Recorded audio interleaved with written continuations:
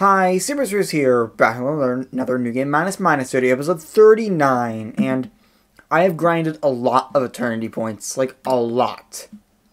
I have gotten the 9E34 eternity point multiplier here, so I'm still at 7E34. That's enough to get quite a few of these time dimensions. I can get this one, that one, all of these. Let's see, I can probably get everything up to that one, and then enough for a few time theorems. Let's see, 1, 2, 3, 4 more time theorems. So, yeah, that does a little bit. It's really not all that much, but whatever. It's something. And also, people were saying that Eternity Challenge 1, yeah, the goal has been reduced because there is an update. So, yeah, it looks like I can finally do Eternity Challenge 1. Like, actually do Eternity Challenge 1.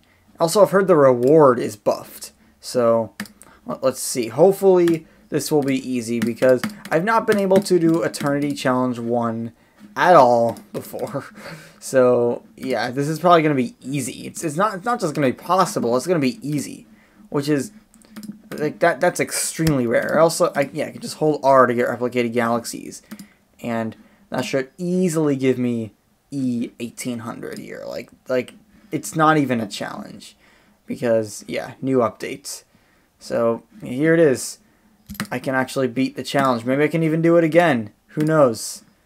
Because I have no idea what the next goal of this is. It's E2100, so it may be possible. But what people were saying I should do is time dimension plus active instead of infinity dimension plus active. So, okay, I'll do it like that. Maybe I can get some more, like, eternity points and everything. Let's see. If I just do really inefficient eternities, like I'll just like spam E, I can get this up to like higher than 1. If I just hold the E key down, maybe this will go up higher than 1 if I want to do long runs. Doesn't look like it's actually the best idea to do that because it's not going up any higher than 1. So I'll just do it like this, and it feels like I'm getting a little more infinity points than usual. Let's see. Oh, of course I can get that, which helps eternity points, but it looks like I'm at E. Oh, is it? It's eternitying for me. That's why I don't need to have this doing it for me. So this reward unfortunately is weak. It's very weak. It's almost negligible, but maybe the new build is just going to be better for eternity points. Like, let's see how much I'm actually going to be able to get. I'm over E5000, and to get another time theorem, I need E5400. So maybe it'll give me some, maybe it won't. It doesn't look like this is all that much better. It looks like it's marginally better, but it doesn't look like it's all that much better. So I don't think eternity grinding here is the way to go, unfortunately. Maybe some of the other eternity challenges have, like, their goals have been nerfed. I'm not sure. It feels like I can get E5400 infinity points, however. So at least that'll be a couple new time theorems, which will help everything. At this point, I can use everything I can get. There's an achievement right there. So it's over 9,000 achievements. So that means I can, since sacrifice does not reset your dimensions, which essentially means I can turn this automatic sacrifice autobuyer. Where even is the automatic? Oh, here it is. Why is this 5.001? I can just do 1, okay, I can just do 1.01 like that. So, okay, at least I have that. It looks like I can get one more time theorem here and another if I just like wait to crunch a little bit. And maybe I'll try Eternity Challenge 6 again. Like I'm not exactly sure what's the best build for it, but maybe I can try it. Like maybe the sacrificing, not resetting the dimensions may help. Okay, I don't think it's actually going to help all that much, but let's see. I did try this before, but I couldn't beat this challenge before. Maybe it's only going to be a little better with the time dimension instead of the infinity dimensions. So E380, E450, E480, and no, this is just not going to be possible, at least not with this build. So I'm just going to have to give up here. And that's probably what all of these are going to be. It's just going to be, I just give up on everything. I feel like I'm going to try Eternity Challenge 1 again, because that, like, I feel like the first one was so easy that I may be able to get a second completion out of it. So, again, I'm going to do this build, and I'm going to Eternity Challenge 1 second time, and maybe I can do this. I'm not sure if it's completely possible, but hopefully it will be possible. So just get these upgrades, get all of these, all the way up to E1400, E1600, so this is a good sign that it's going to be possible, like possibly even easy. I'm not sure if E2100 is going to be easy though. Like it looks like it may not be easy, because here's E1891.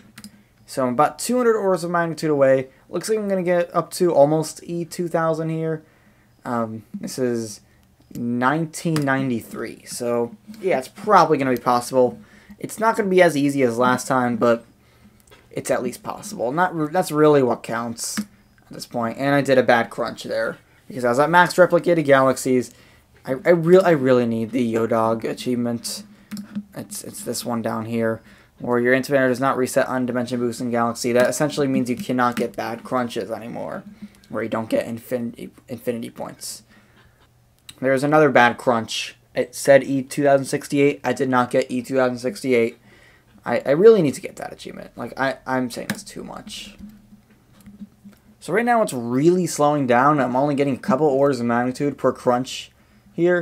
But the thing is, there's this. At E2090 infinity points, I'll be able to get one more replicated galaxy, which could make the difference. I can see it's just 2089 all the time. And I really hope this is going to be possible. Maybe I need to grind some infinities. I'm probably grinding infinities by doing this. And will I get this? No, not quite. I'm still getting random things that are E2089. This should give me enough. No, it's not enough for this last upgrade. It's just buying other things of equal cost. That's what it's doing. And I still can't get this replicated galaxy. Am I going to get it here? No, it bought something else. See, I told you. I don't know how many things cost E20. Okay, here it is. Hopefully this galaxy will make the difference. It's only one galaxy, but it could make the difference. It gave me 2 orders of magnitude. I'm going to need to grind some infinities here. I know, it's very sad, but that's what I have to do. So, yeah, see you in a bit. Okay, I'm back like a day later. I've grinded probably way too many infinities. Yeah, 14 billion infinities. It should definitely be enough to be able to get to E2100 and beat the challenge. So, yeah, that's pretty exciting. Just to be able to beat one of these challenges just at all is pretty exciting. So here it is, E2100. I can beat the challenge, which gives me another week reward here. Let's see, it's just a little bit more powerful multiplier on all time dimensions. Except that there's an update dropped. Except I haven't reloaded. So apparently this update drop is a balancing update that will finally speed this game up once and for all. Because right now, this game is way too slow, and yeah, you're just going to see it next episode. So, yeah, I hope you enjoyed. Peace out.